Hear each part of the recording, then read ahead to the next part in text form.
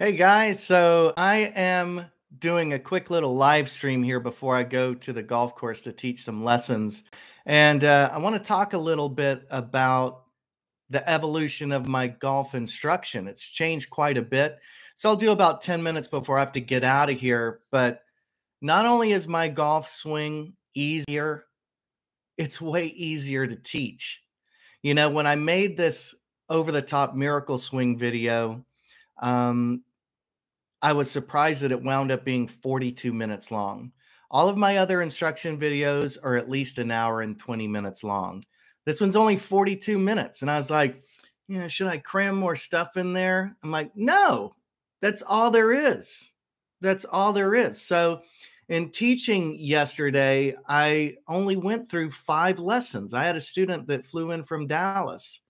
Luis, he's asking me if it works with a strong grip. Yes, it does. A lot of OTT swingers use a strong grip. John Daly and Fred Couples come to mind. It's all in how it's how the face and the path meet the ball. So at any rate, yesterday I was working on explaining. The first 2 steps are simply explaining the claw and how you maintain lag pressure on the shaft. Okay.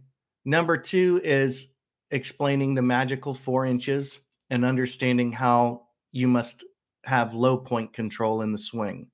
So those 2 things are really things we're talking about. And then we worked on the backswing, the weight transfer, and the figure 8.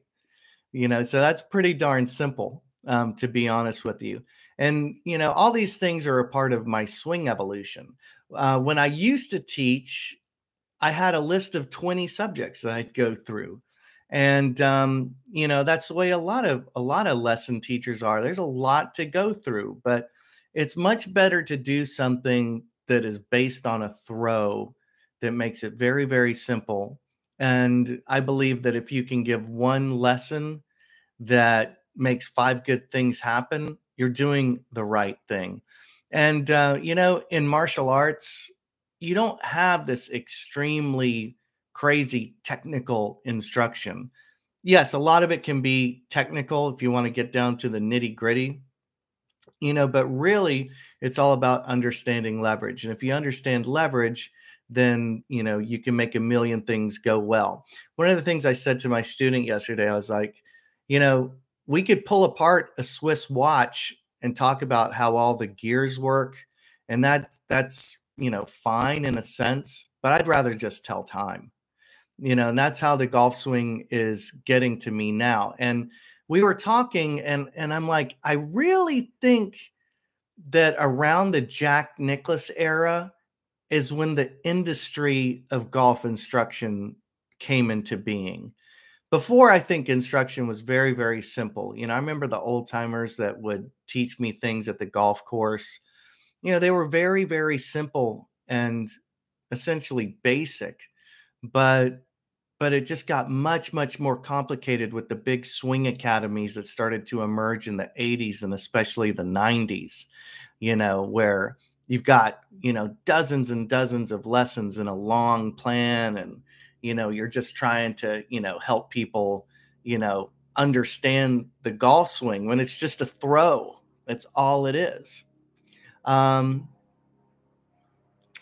I'm going to answer a couple questions real quick. Dark Star is asking if my definition of OTT is a movement of the upper body towards the target at the beginning of the downswing.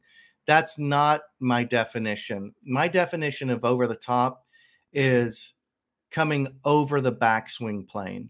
Okay, so if you go up flat, it's easy to be a little over the top. That's why a lot of people don't believe that I'm really over the top.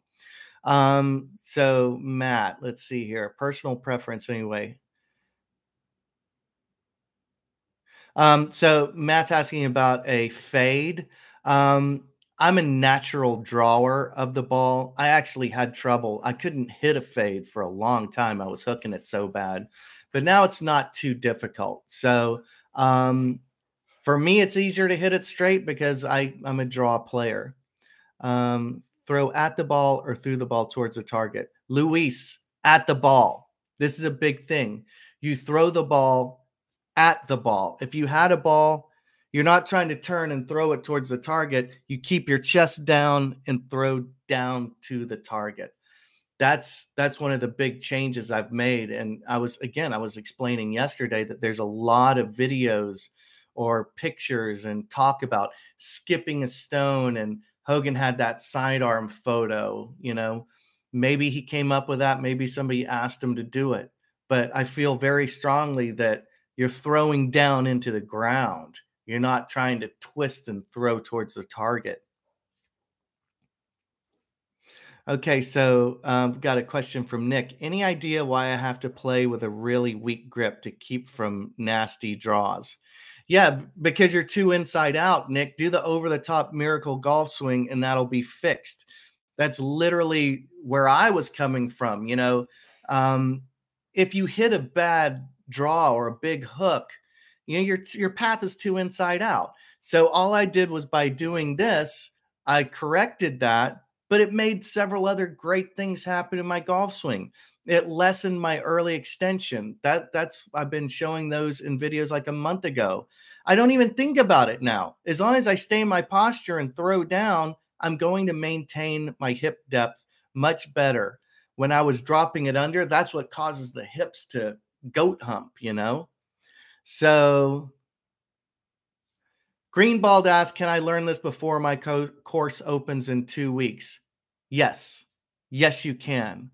I made a video 2 videos ago where a student wrote me and said they bought the video, they watched it, and the next morning, not hitting golf balls, they went to go play golf, and it only took 9 holes to get the feeling. It's literally, okay, guys, the over-the-top swing is the most natural way to swing the club.